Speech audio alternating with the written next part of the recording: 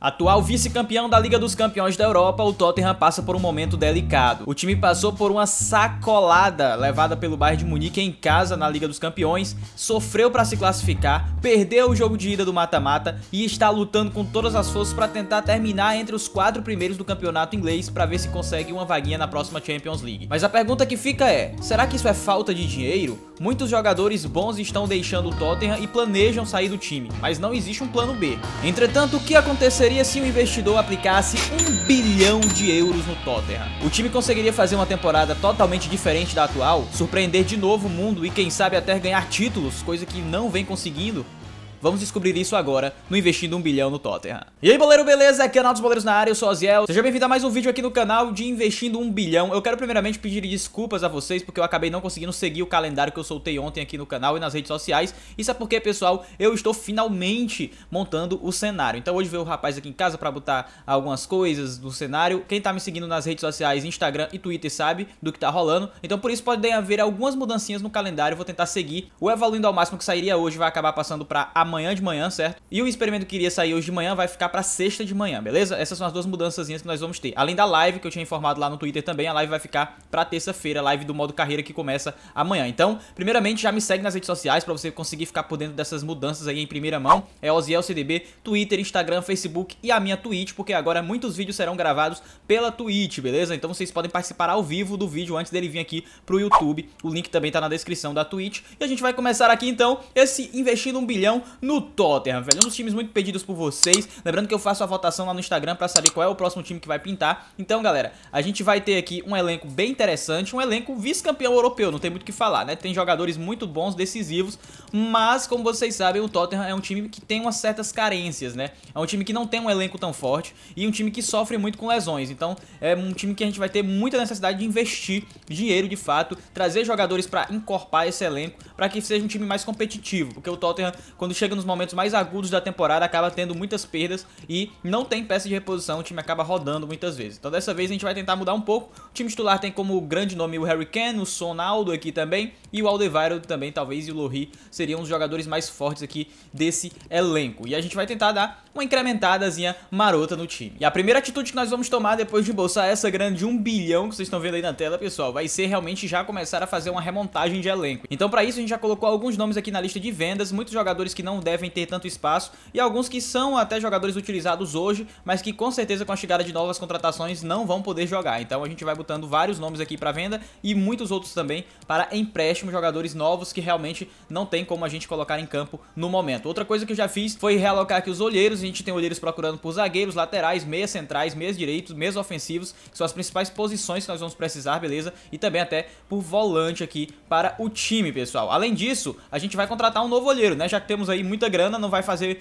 muita diferença, muito peso no orçamento. A gente já tem um na Alemanha, um na Espanha, um na Inglaterra, foi enviado um para a Itália e outro para a França. E agora a gente vai contratar um outro olheiro, certo? Mais um, mais forte aqui que puder também, mas também mais caro, né? Para que a gente possa mandar ele para Portugal. Então a gente agora tem praticamente todos os grandes centros de futebol europeu sendo observados de perto para buscar joias aqui para a equipe do Tottenham nessa temporada, beleza? Eu gosto sempre de mostrar para vocês organizando por força pra gente fazer um comparativo no final aí com o time que a gente vai montar, né? Então hoje nós temos aí o Harry Kane à frente com 89 e é um jogador que eu pretendo não vender porque ele é um jogador já top mundial, né, mano? Temos o Lohri, o Son, o Alderweireld e o Vertonghen. Esse é o top 5 aqui desse Tottenham. Vocês podem ver que o time todo titular é um time bom, um time competitivo que tem base aí acima de 82, mas sem dúvidas nenhuma ele deixa muito a desejar comparado a uns gigantes europeus, né? Então a gente vai ter que se movimentar bastante nesse mercado para tentar formar um time muito, mas muito competitivo para fazer esse Tottenham vencer todas as competições que ele não vem conseguindo vencer. Bem, pessoal, e nesse primeiro momento nós conseguimos aí se desfazer de alguns nomes aqui do time. O Foyt foi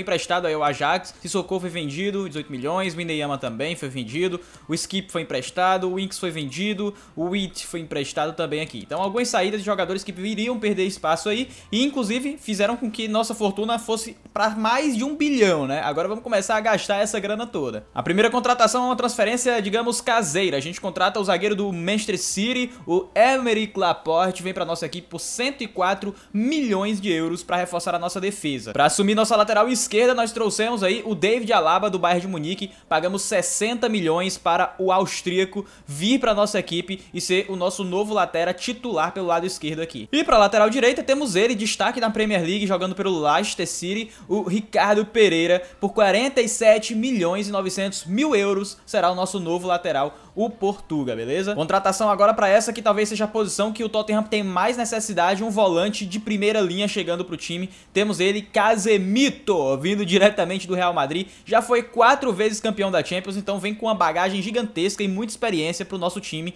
e ele foi levado por 112 milhões de euros. O Tottenham começa a quebrar a banca aqui no mercado de transferências, fazendo contratações absurdas, mas agora, meus amigos, é jogador top mundial, hein? E se temos um multicampeão da Champions no meio, nada melhor do que um atual campeão da Copa do Mundo para ser o seu companheiro de equipe, não é mesmo? Paul Pogba vem para a equipe do Tottenham, ele estava infeliz no Manchester United, ele que já teve treta com o Mourinho, isso mesmo, cara, mas parece que os dois fizeram as pazes, e ele volta para um time do Mourinho, vem por 80 milhões de euros e será o novo meio campo ao lado do Casemiro aí desse Tottenham. O time tá ficando muito foda elástico, cara. E o Tottenham faz também mais uma contratação para parar o mercado de transferências. Kylian Mbappé veste a camisa dos Spurs, ele vem para jogar pelo lado direito, e já pensou esse ataque com Sonaldo, Kylian Mbappé e Harry Kane? Meus amigos, eu não tenho mais medo de ninguém, cara. Que time, que trio. 151 milhões de euros foram pagos ao PSG. Foi praticamente o mesmo valor que o PSG pagou no Mbappé, né? O PSG pagou 180. Foi próximo, né? Na verdade não foi o mesmo não, mas mesmo assim foi um valor muito alto. E o Mbappé vem pra Premier League pra tentar levar o Tottenham junto com essa galera toda aos títulos. E tem mais zagueiro chegando, pessoal. José Maria Jiménez, o uruguaio, vem para a equipe do Tottenham pra compor elenco e brigar por vaga aí com os nossos zagueiros, porque o Tottenham tem um probleminha de ter dois zagueiros bons, mas que já são mais velhos, então eles provavelmente vão começar a cair, e a gente já quer o Jiménez e também o próprio Davinson Sanchez, que é do clube, né, pra tentarem ir assumindo aí essa vaga desses jogadores. Tivemos mais uma venda, pessoal. O Vertonghen, um desses zagueiros que eu disse pra vocês que não teria tanto espaço, até por ser mais velho, foi vendido pra Lazio por 23 milhões de euros, então abriu até mais espaço agora pra galera que chegou recentemente. E agora o Tottenham anuncia a contratação de Roberto Firmino, isso mesmo, pessoal, nós temos um novo meia, isso mesmo, o Firmino chega pra jogar na posição de origem dele, meio campo, até mesmo no Liverpool ele não é um centroavante, né, ele é um falso 9, um segundo atacante, como preferir, e aqui ele chega realmente pra ser o substituto do Eriksen, que saiu recentemente do clube, vai dar muita movimentação, até porque ele tem ao lado dele grandes jogadores, né, cara, como por exemplo, o Mbappé, o Ken e o Son, então vai ser um quarteto absurdo esse quarteto de ataque do Tottenham. Podem ter certeza que foram 100 milhões de euros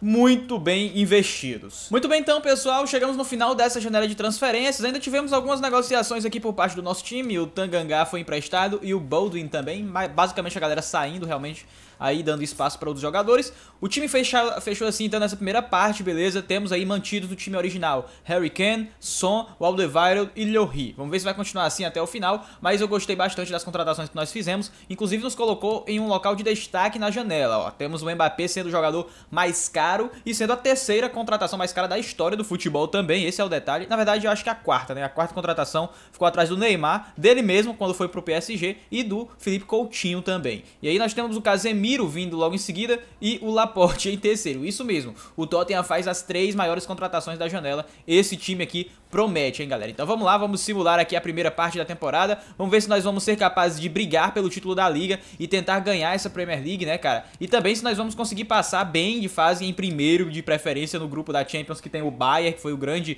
terror da gente na fase de grupos da vida real. E se nós vamos conseguir se classificar com tranquilidade para a fase de mata-mata da maior competição de clubes do mundo. Então vamos nessa, vamos simular essa primeira parte e vamos ver se esse Tottenham reformuladíssimo vai ser capaz de grandes voos. Muito bem, então, pessoal, chegamos aqui ao meio da temporada. Vamos ver como é que tá a situação do nosso querido Tottenham aqui nas competições. Seguinte, na Liga nós estamos muito bem, mas o Liverpool, assim como ocorre na vida real, também está muito bem, velho. Mas a gente tá tentando se aproximar. Na vida real, a diferença do Liverpool pros outros colocados aí é gigantesca, que tá sendo de apenas 4 pontos.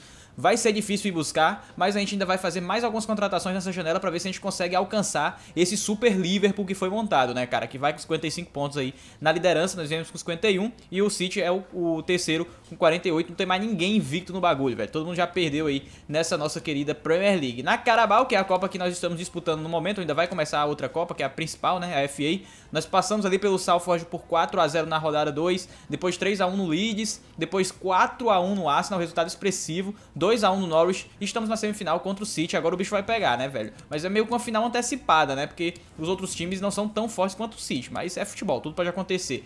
Na Liga dos Campeões nós passamos em primeiro, hein, galera? E passamos invictos, muito bem. Olha só, com esse investimento de 1 bilhão, o Tottenham não passou vergonha pro Bayern e ainda conseguiu uma classificação em primeiro lugar do grupo invicto. Legal. A gente passou com 16 pontos e vamos pegar o Lyon nas oitavas de final dessa Liga dos Campeões, beleza? Então vamos lá, vamos ver se vai pintar novidade aqui no time. Para essa janela de meio de temporada nós ainda temos aí quase 300 milhões, né? Tem 260 e poucos milhões ali de euros, então dá pra investir legal, dá pra trazer mais algumas peças. Pro time titular, creio que nem precise, porque nós já conseguimos montar de fato um time titular muito competitivo, mas eu acho que o que tá fazendo a diferença aí realmente é o time reserva. A gente precisa de um pouco de incremento do nosso elenco, trazer algumas peças aí. Precisamos de um atacante reserva, de um ponto esquerdo reserva, de um goleiro melhor reserva, pra poder ter um time mais encorpado, pra conseguir aguentar bem o tranco em todas as competições ao mesmo tempo, né? Então vamos nessa, vamos contratar. Mais uma saída registrada aqui do Tottenham, pessoal. Um velho conhecido da gente aí, da torcida do Tottenham, Eric Lamela, foi vendido ao PSG. Mas se tem velho conhecido saindo, tem velho conhecido chegando também. Gareth Bale,